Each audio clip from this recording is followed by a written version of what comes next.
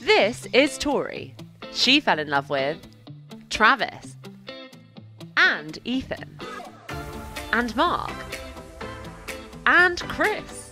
Their four-way relationship is working wonders for them. The relationship could best be described by having Tori as the hub and all of us are spokes on a giant wheel.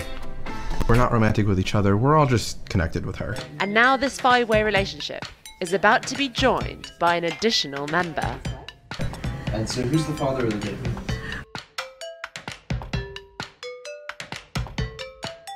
So Chris is the biological father. How often do you experience jealousy in the relationship? Regretfully, a lot of the time. But, thankfully, there are a couple of healthy ways to deal with it.